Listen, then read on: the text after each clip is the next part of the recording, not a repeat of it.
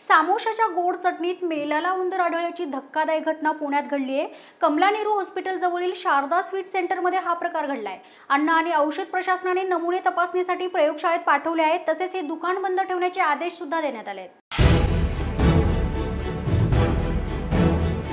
गेल्या काही दिवसांपूर्वी बदलापूरच्या एका स्नॅक्स कॉर्नरमध्ये वडापावमध्ये चक्क मृत पाल आढळली होती।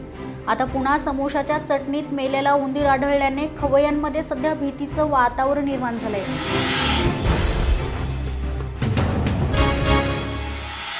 उंदीर आढळल्याचा व्हिडिओ देखील समोर आला असून मेलेला उंदीर ज्या चटणीत सापडला ती चटणी अनेकांनी खाल्ल्याचं समोर आलंय।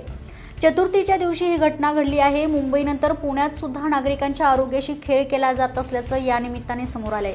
अनेकदा पदार्थ हे अस्वच्छ ठिकाणी तयार केले जातात, योग्य ती खबरदारी घेण्यात येत नाही, त्यामुळे अशा दुकानांवर कारवाईची मागणी आता नागरिक करतायत।